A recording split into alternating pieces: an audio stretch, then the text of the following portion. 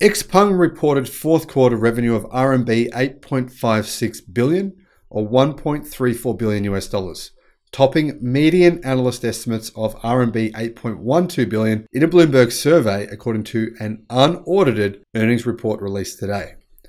This was up 200% from RMB 2.85 billion in the year ago quarter and up 50% from RMB 5.7 billion in the third quarter. So Xpeng have increased their revenue by a factor of 200% in only 1 year. Xpeng's gross margin was 12% in the fourth quarter, up from 7.4% 1 year earlier, but down from 14.4% in the third quarter. Research and development expenses were RMB 1.45 billion for the fourth quarter of 2021, representing an increase of 215.6% from RMB 460 million for the same period of 2020, and an increase of 15% from RMB 1,264 million for the third quarter of 2021. So you can see that Xpeng has more than doubled its investment into R&D. By the end of the fourth quarter, Xpeng's cash and cash equivalents, restricted cash, short-term deposits,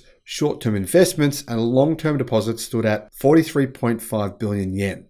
The company previously released data showing it delivered 41,751 vehicles in the fourth quarter, above the upper end of its guidance range of 34,500 to 36,500 vehicles. Xpeng expects first quarter deliveries of 33,500 to 34,400 vehicles. Considering it delivered a combined 19,147 vehicles in January to February, this implies March deliveries in the range of 14,353 to 14,853. In addition, for the full year 2021, Xpeng's gross margin was 12.5% for fiscal year 2021 compared to 4.6% for the previous year. My third favorite electric vehicle company has just released its earnings call, and I decided after hearing the earnings call to invest more into Xpeng stock. Here's why: I just bought more.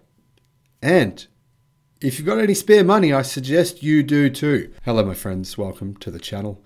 I'm the Electric Viking. Great to have you here.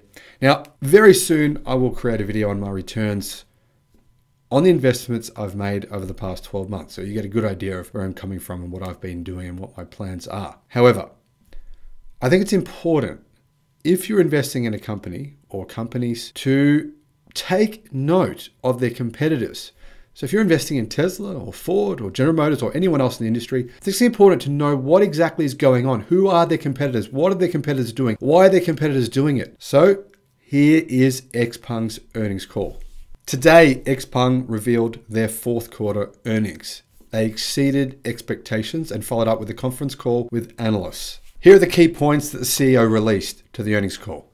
Xpeng encountered some delivery problems last year. The proportion of orders with lithium iron phosphate batteries was larger than in the past, which is good news, but only a relatively small proportion were delivered. Xpeng will solve this problem this year through cooperation with lithium iron phosphate battery suppliers such as CATL. The cost of raw materials is rising quickly, and that is having an effect on the company, but this will change, he believes, in 1 quarter at the earliest and 3 quarters at the latest. So that's the belief of Xpeng's CEO, that the prices for things like nickel will decline within 1 to 3 quarters. We'll see if that happens. In addition, new models, including the Xpeng G9, will allow for structural improvement in Xpeng's gross margins this year. Xpeng's mid to long-term goal is to increase the overall gross margin to more than 25%, trying to get to a Tesla-like gross margin. With the help of the scale effect and operating leverage, expenses will continue to decline. Well, obviously, Xpeng are trying to deliver 300,000 vehicles this year, and I guess it's true that with scaling up to that level, they can start to increase their company operating margins. The development of Xpeng's X-Pilot 5's core feature City NGP, basically Xpeng's autopilot or full self-driving, whatever you want to call it, that's what they're aiming for. They're claiming that it will be better than Tesla's full self-driving. Well, it's pretty good. We're yet to see, though, if it'll be better. Apparently, work on this platform is progressing well, and after receiving approval from authorities, the feature has been scheduled to be launched in the first cities by the end of the second quarter of this year. Xpeng plans to officially launch Xpilot 4.0 in 2023, enabling intelligent assisted driving for all scenarios on the highway and in the city. In 2023, Xpeng will have at least 4 models supporting Xpilot 4.0 and will gradually unify the intelligent assisted driving hardware and software platforms for new Xpeng models. Now, Xpilot 4.0 will utilize LiDAR in order to work. It's a very interesting system, and I'll talk about that system in a new video. Most importantly, Xpeng will launch 2 new platforms and their first models in 2023, the C segment platform and B segment platform. These new platforms will inherit and develop Xpeng's continued leadership in aesthetic design capabilities. I've got to admit, Xpeng does know how to design cars pretty well, electrification and smart driving capabilities, and advanced manufacturing processes.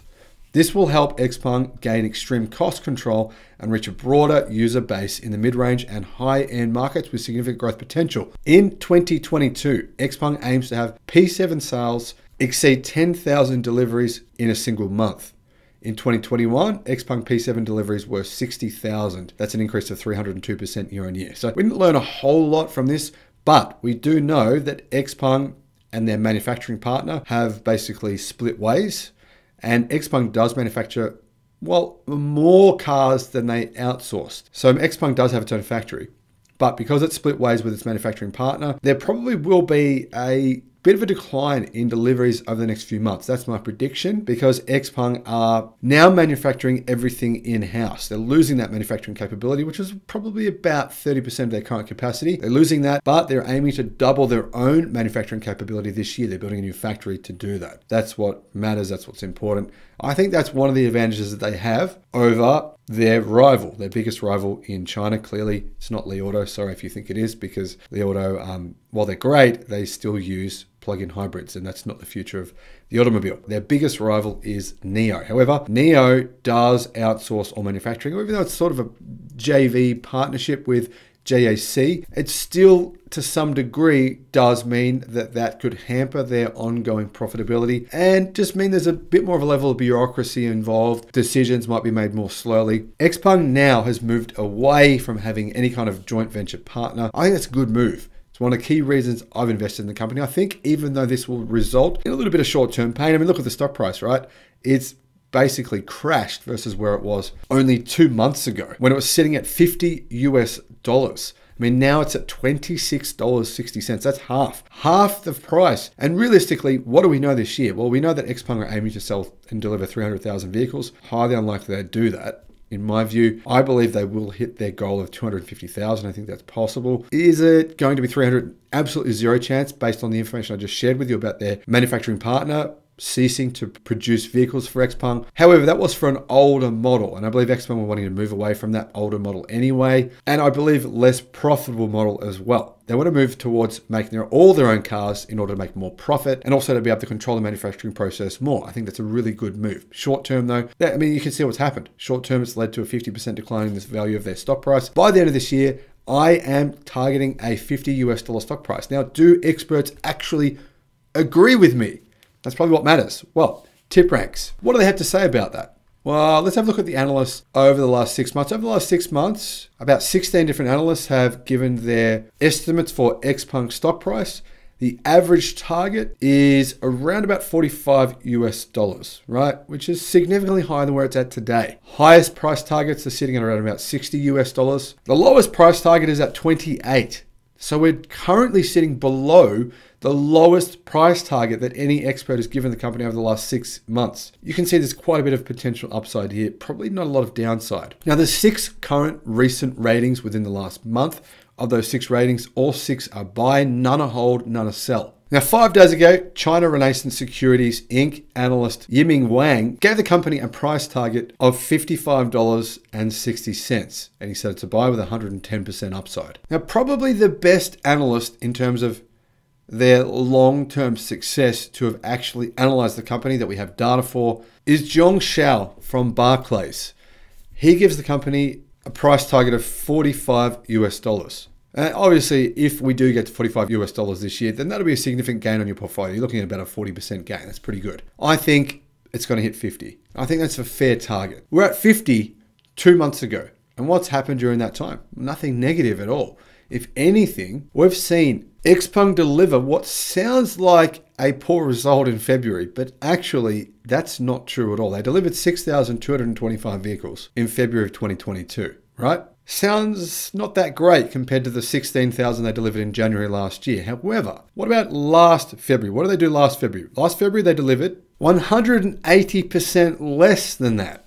Now, in February, they delivered 3,537 P7s, representing a 151% year-over-year increase, 2,059 P5s, which are their new vehicle, which just started delivery in February. By the way, that's the vehicle I believe will be a significant pain in the ass of Toyota Camry because it's basically the same price as a Camry, yet it's superior in every single way, as I keep going on about. This brings cumulative deliveries of the P5 to 13,953 units since its launch in September of 2021. They also delivered 629 G3 and G3 smart compact SUVs, which is the vehicle that was being built by their joint venture manufacturing partner, who they no longer work with. So you can see here that the reason for those low sales figures for the G3 and the G3 Smart Compact SUVs were because not only are they old vehicles, but they're kind of not a priority for the company anymore. Now, 3 really important things to consider that have happened in February as well that people are not really talking about. Xpeng was added to the Shenzhen, Hong Kong, and Shanghai, Hong Kong Stock Connect programs, which allows qualified Chinese mainland investors to trade eligible Hong Kong shares of Xpeng, giving millions more people access to stock. Generally leads in increased prices. It's pretty normal. Second, it was announced that Xpeng will be included in the Hang Seng Tech Index as a constituent stock, effective March the 7th. This is a strong endorsement of the company's underlying strength as a technology leader in the smart mobility industry. Third, the company announced its strategic partnerships with 2 renowned European automobile players for agency retail collaborations in the Netherlands and Sweden.